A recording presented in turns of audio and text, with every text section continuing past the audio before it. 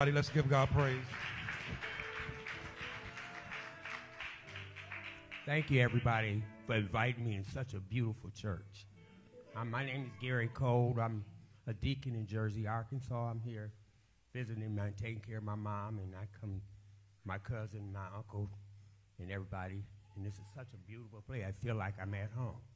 I feel blessed, so I like to bless y'all with this song. God's got a blessing that's waiting for you if you do all the things he told you to. Be honest, faithful, kind-hearted, true. 'Cause God's got a blessing that's waiting for you. My father got a blessing. My father got a blessing. My father got a blessing that's waiting for you if you do all the things he told you to. Be honest, faithful, kind-hearted, and true. 'Cause God's got a blessing. God's got a blessing. God's got a blessing that's waiting for you. My father got a blessing. My father got a blessing. My father got a blessing that's waiting for me if I do all the things I'm supposed to do.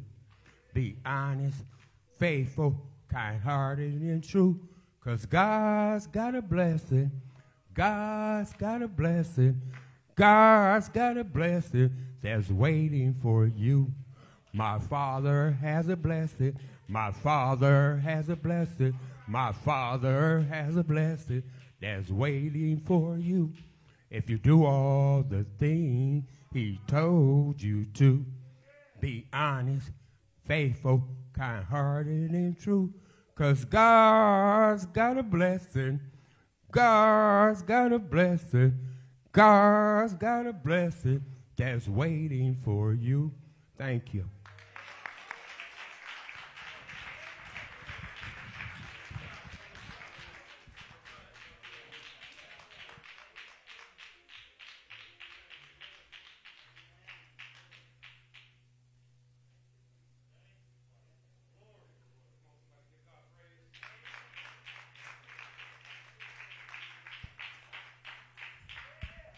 Come on, bless the Lord one more time in this place.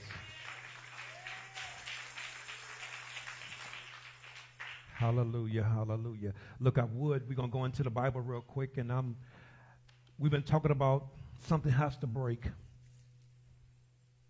And earlier today, we was talking during our meeting, one of the words that I used, giving you guys, was the word engage. And so often, the enemies of God would taunt you, and you would allow them to come into your territory to engage in conflict with you. But I want, if you could, go with me to 1 Samuel chapter 17. I want to talk to you about a young man named David. And next week when we finish up this, I'm going to have several things are going to happen. Because if we want something broken, we have to set standards. And one thing we have to understand in order for us to set standards on anything, something has to break. I haven't said a verse. I'm just going to be talking about most of it, but primarily verse 45. Verse 45. And one thing that we have to understand is that we're not dealing with an ordinary young man when we talk about David, or we talk about what's going on right here. We're not talking about an ordinary giant neither. We're talking about, when we say Goliath, we're talking about a bully, might I say.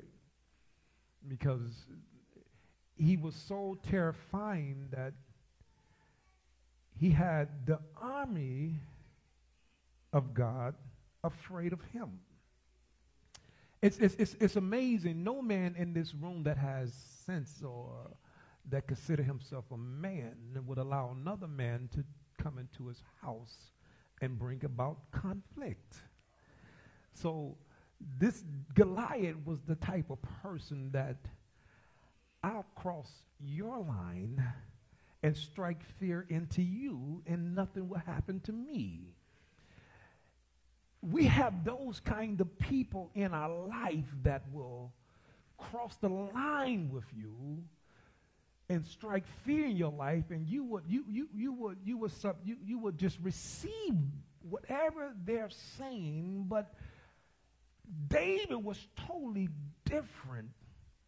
That when David, I'm talking about the story a little bit, but when David noticed that this uncircumcised Philistine crossed the line, David sees his brothers and the rest of the men in the army afraid of this giant. You know, the Bible does not talk about that when Goliath came to charge them or ask them questions or taunt them, that he had his army behind him. Goliath himself was so tall, and his armor would strike fear in anybody. And I'm quite sure that up until this point, the children of Israel, the men that were in the army, they have heard all kinds of stories about Goliath. See, here's the thing. We hear stories about people and things and tragedies that we become afraid ourselves. So that when we are faced with those struggles and those tragedies and those trials, we tend to draw back when the enemy flexes at us. It's a reflex, and we'll draw back with fear. The enemy is saying, I've came into your territory and simply took over, and you're not doing a thing about it. Me being a man that if anyone crosses the line in my home, I will have a problem with someone coming into my home and trying to take advantage of my house. Now you didn't cross the line whether I'm going to die standing up for my territory or whether I live standing up for my territory. When you cross that line, I'm ready to put my life on the line. So if we simply continue to be afraid of facing our giants, those giants are going to continue to cross the line in your life. So we talk about protecting our sons and our daughters. The enemy would attach itself to that next generation. So what I have here, I have this chain folded. This chain represents the generations of my father. So those things have attached itself to me, and now if the people that know me or knew my dad or knew his dad, hallelujah, they'll say some of those same traits have attached itself to me. And so I'm wondering, and as I'm growing to become a man, why am I this way? Why is things constantly happening to me in my life? If my daddy didn't take out the giants that he had, now I'm faced with that same giant.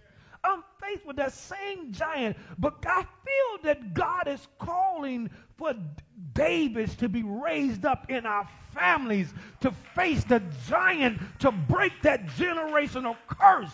Hallelujah. See, the problem is that so often when we are chains are attached to us, the only way we can become free is somebody bring a key. But I serve a God who has given us the keys to unlock those chains in our lives if we're willing to, that has been attached to our generation. So my goal is my grandson, too. My grandson was here. And the one my wife had him on, one that just walks up on the floor, amen.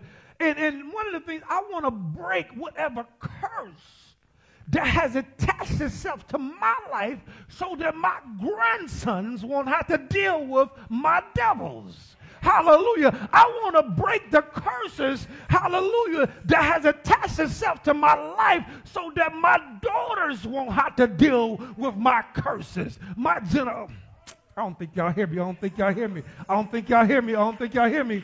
Hallelujah. So, Pastor Charles, if I'm going to move forward, I have to stand up to my giants. I have to stop when I come to the battlefield and I see my dad afraid to stand up for himself.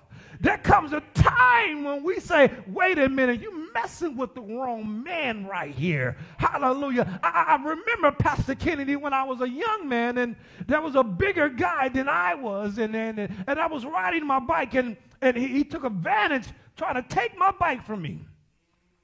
I stood up for myself.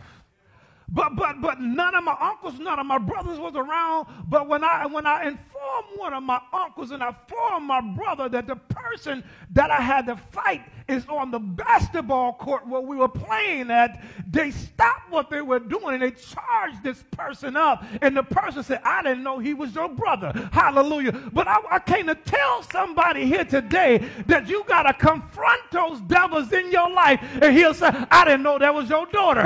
I didn't know that was your son. I didn't know that was your family member. Hallelujah. And then the devil recognized, wait a minute, I know that I crossed the line. I know that I tried to attach myself to his sons and his daughters. But I'm not just facing any old Pastor Charles Emery. I'm facing a David like Charles Emery. I'm facing a David like Pastor Anderson. I'm facing a David like Pastor Kennedy. I'm facing some Davids in this place. I told y'all this morning, I came to engage in the battle. I came to stir up some stuff. I came to let the devil know that you crossed the line in my life. I'm tired of your tactics. Oh my God, hallelujah. So I began to think about this, and I said to myself, I said, if those devils that attached itself to my dad wasn't just a few devils. And so, because he had to fight his daddy's devils. And he had to fight his daddy's devils. And now, the same devil that he didn't beat is trying to attach itself to me. And so I say to myself, now, Pastor Charles, get them chains over there. Give me a couple links right there. I'm going to show y'all something. And I want you to understand this.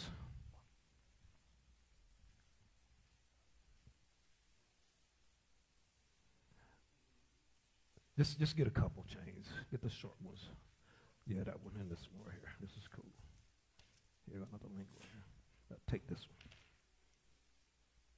Show y'all something. I'm gonna read just a little bit, verse 45, and it said, said David to the Philistine, thou comest to me with a sword and with a spear and with a shield, but I come to thee in the name of the Lord of hosts, the God of the army of the Israel, whom thou hast defiled. Now David here, with boldness, he is engaging himself in conflict. Now already Goliath has already struck fear in those other men, but now David is speaking to this giant with authority and with clarity. And he says to him, he says, this day will the Lord deliver thee into my hands. And I will smite thee and take thy head from thee, and I will give thy carcasses to the hosts of the Philistines, this day, unto the fowls of the air, and to the wild beasts of the earth, that all the earth may know that there is a God in Israel. That there is a God in Israel. See, here's the thing, that you cannot allow the enemy to speak for you. And the way he speaks for you is that he's the only one doing the talking, and fear begins to take over. Now, Pastor Charles, come on here, I'm going to show you. Now, notice, again, I said I got these chains on. This is what we've been dealing with for the whole year. And some of you, y'all have gotten y'all chains. And next week, we're going to finish this whole thing off right here. Now, as I'm traveling through these generations, there are conflicts that my dad didn't even accomplish yet. He didn't beat. So his giants will attach itself to me in my walk. In my walk. Touch this one to me. And so now I'm dragging along the very devil that my dad couldn't beat. But in order for me to stand up to it, I have to develop the courage to stand up to the very devil that dad was afraid to stand up to. So here it is. So now I'm moving through generations. So now it catches up with me because I've been weighed down with those generations that has already attached itself to me. So now that it catches up with me, it attaches something else, attaches itself to me. And so now I'm pulling and pressing. I remember that Paul said, I press towards the mark of the prize of the high calling which is in Christ Jesus. But before he says that, I'm forgetting those things which are behind me, and they become, oh my God, I don't think y'all hear me right now. It becomes a pressing, hallelujah, because everything begins to weigh on you. Everything begins to weigh on you. Hallelujah. Everybody's looking at your leadership, but while they're looking at you, they don't understand the pulling of the chains. They don't understand the pulling of the pain, because connected to these chains is the hell that my dad been through.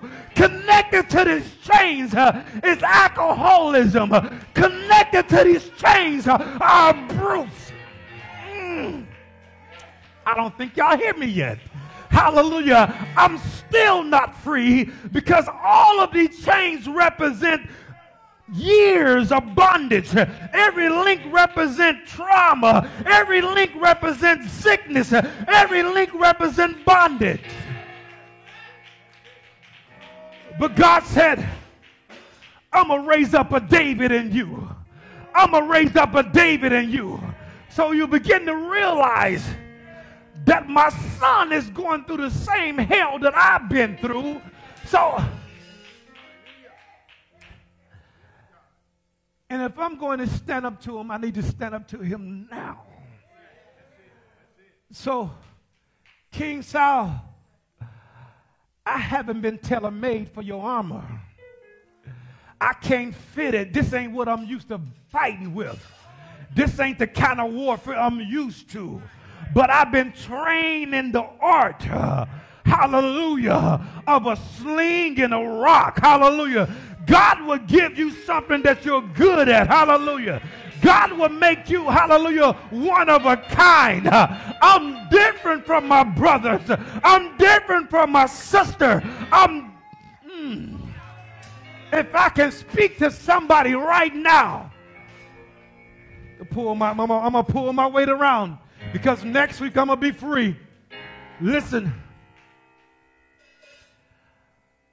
The same devil that tried to that attached itself to my brother tried to attach itself to me. He's addicted to drugs, even unto this day.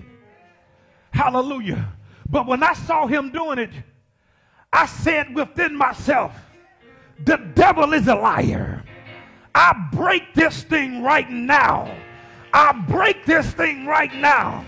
So that same devil that attached the alcohol, the drugs, tried to attach alcoholism to me. So when I got the chance to taste it, the taste was already gone. Hallelujah, because I didn't like the smell. I didn't like the way it looked. And it didn't taste like I thought it would taste like a soda or something. Hallelujah.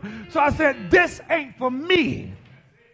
So I said to myself, Pastor Kennedy, everything that makes my friends and make my brothers and sisters feel good that they're taking, I can never find the high that they felt.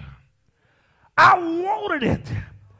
But one day, back in 1994, I got married to a woman sitting right there who brought me to a church on 5th and Clark where I caught the Holy Ghost. Now that same high that I was looking for, I couldn't find it in drugs. I can find it in drinking. I couldn't find it nowhere else. But one day, it was a revival of a little old lady from the south came down, laid hands on me, and I caught the Holy Ghost. But when I caught the Holy Ghost, I began to dance and shout. Now that's when I got high. That's when I got drunk in the spirit. That's when I started fighting my lions. That's when I started fighting my bears. That's when, oh my God. But look,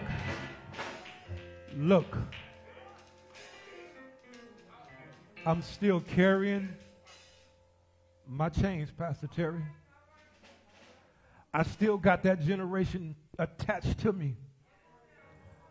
We're coming into year 8 in this ministry, and we're breaking it right now. We're breaking it right now. We're breaking it right now. We're breaking it right now. Somebody need to shout, something has to break.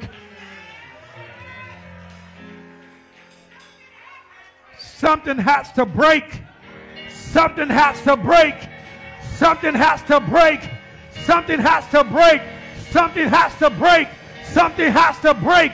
Something has to break. Something has to break. Woo! I didn't come this far by faith to give up. I came today to break something. I came today to let the devil know, hallelujah, I will engage in the battle. I'm not afraid of my daddy's giants. I'm not afraid of that. Oh my God. I came to engage. I came to engage. So, I love it. Because all David had was his God and what he was good at. I'm not good in a sword fight. I lose in a sword fight. I don't know how to shoot a gun. I lose in a gunfight. Hallelujah. But I know how to pray. I got neology. I'm specialized in that. I think I got a degree in that. I got several degrees in neology. I know how to get down on my knees and pray to God until something happens.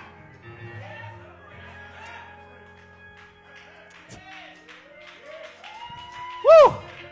I came to break something. I came to break something. Listen.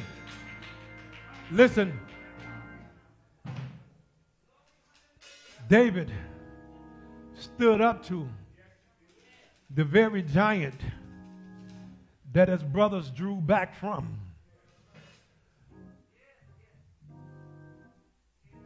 he wasn't the one. He wasn't the one, but he was the one.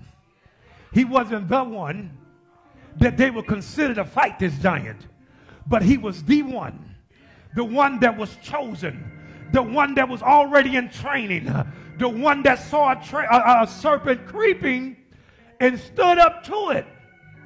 Now, so here's the breaking. Here's where he breaks the curse. The Bible says he goes down to a brook and he picks up 5 smooth stones. Whew. I picked up harmony. I picked up courage. And I picked up prosperity. And then I picked up peace.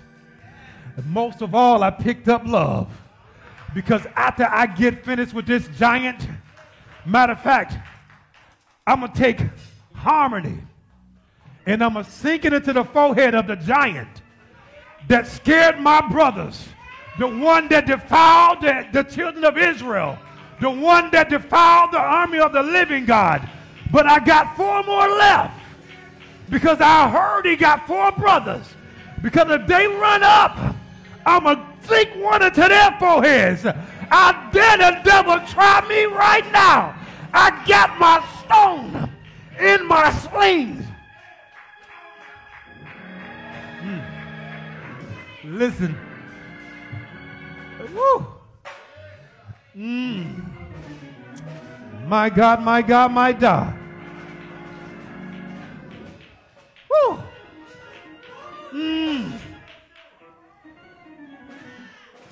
My God, my God, my God. I don't think y'all ready for this. I don't think y'all ready for this. I don't think y'all ready for this. I don't think y'all ready for this. I don't think y'all ready for this.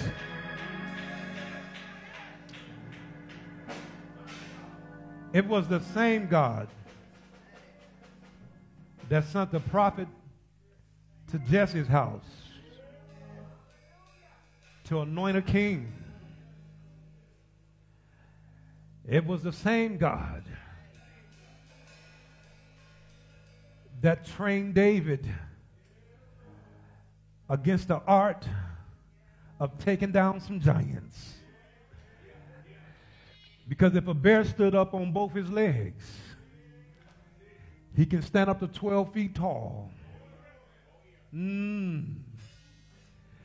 Now, Goliath was tall, but he wasn't 12 feet tall. But if a bear got close to you, see, here's why I know that David knew not to allow the enemy to get too close. They say, the old saying is, keep your friends close, but your enemies closer. That's the saying. But you keep your enemies at a distance. Because when they start attacking, you'll already be able to load yourself up. See, here's the thing right here. David, he knew that if the bear got too close, if he just swinged his arm across his body, his claws will rip everything out of him. And if the lion got too close, the lion will pounce on him, push him down, and go for the jugular and snatch it out. Because the devil knows if I can get to the head, he knows that if I can get to the head, I can control the whole body. That's why somebody gets you in a chokehold, you're trying to get them off of you. You focus on getting them off of you. But most wrestlers, they realize that in order to get them out of the chokehold, you drop. You fall down, slide right up out of it. But some people are so unique with that chokehold that even if you drop, they'll wrap their legs around you and keep you down. You saw those matches. You saw how they do it. They're in it to win it. But David knew that if I allow this giant to get close to me, surely he would take me out. But David was on the battlefield with a slingshot, 5 smooth stones, but he also had God. Goliath was on the battlefield with the one that carried his shield. In his sword, in his armor. In order for you to take down a giant, you got to have faith in what you're good at. You got to have faith in what you're good at. Pastor Terry, if we're going to break some chains next week and we're going to cut some things, we got some bolt cutters. I'm going to get some big bolt. I got bolt cutters back there, but I'll get some bigger ones because some of us got some big chains. We've been locked down for years. I'm believing God that God's going to break whatever it is. Everybody standing. Everybody standing. I want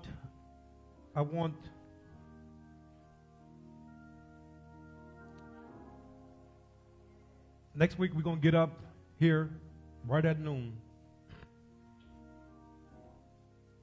We'll say the names of the ministers.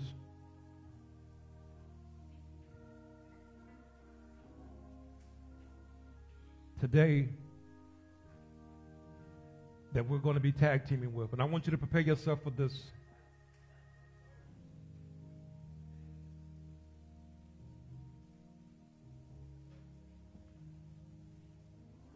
Denise, prepare yourself.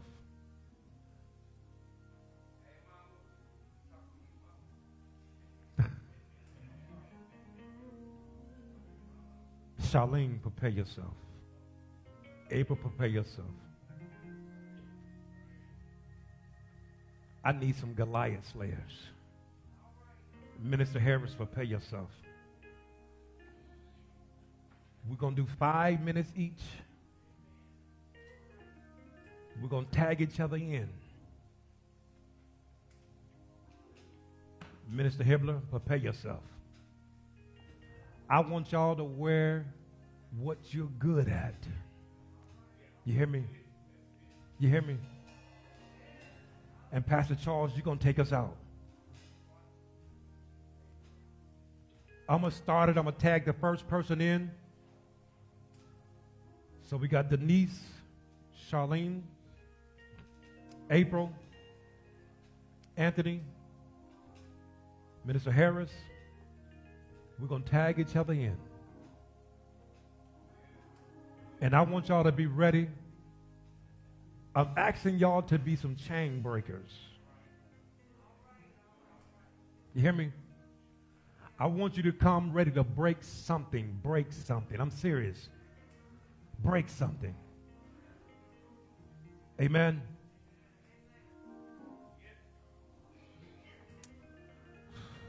Every heart and mind open.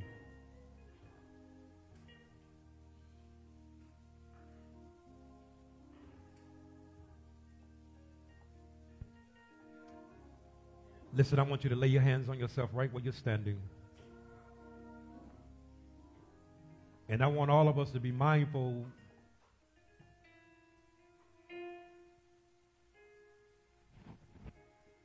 of what we do this coming week. I want you to do your fasting. Choose 3 days this week to fast. And those of you names I have called in here today, God is going to dump something in your spirit.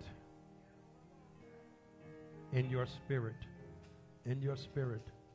And I'm going to tell you what the enemy is going to try to do. Try to give you a reason on why not to do it. That's when you should do it. Amen. Father, right now in the mighty name of Jesus, I thank and praise you.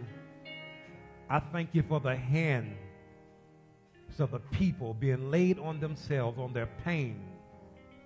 I thank you, God, right from your throne room right now, God, that you are healing right now. You're healing right now. Let your healing power flow in this place right now in their lives, that whatever their need is, sickness, disease, whatever they need, God, you do it right now in the mighty name of Jesus. I thank you, Lord, because the healing, hallelujah, is going to cause an overflow in their lives, that people around them is going to be healed, God. People in their homes, people in their apartment buildings, people on their jobs are going to be set free. People that they're going to be talking to on the phone is going to be delivered right now. In the mighty name of Jesus.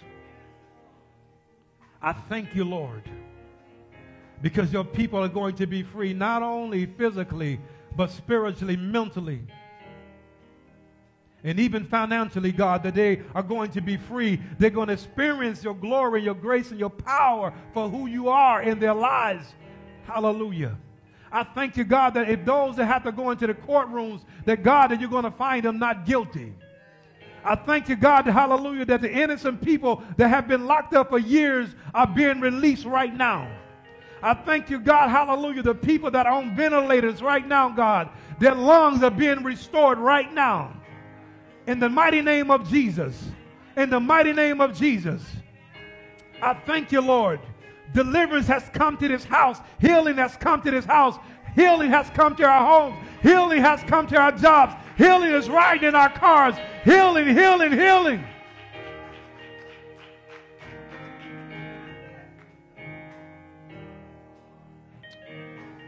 And God, we give you praise and we give you glory. We thank you for the guests that have came here on today, God. We are honored to have them. God bless them, God. Meet their needs. Cover right now in the mighty name of Jesus. Cover their ministries right now in the mighty name of Jesus. God, have your way.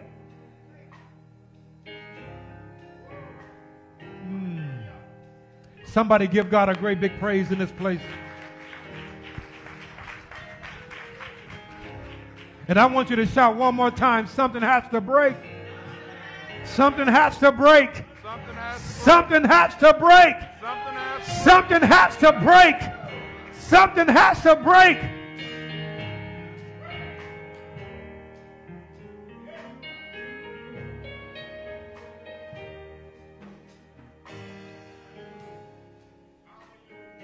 So God, we thank you. Now, God, as we get ready to leave this place,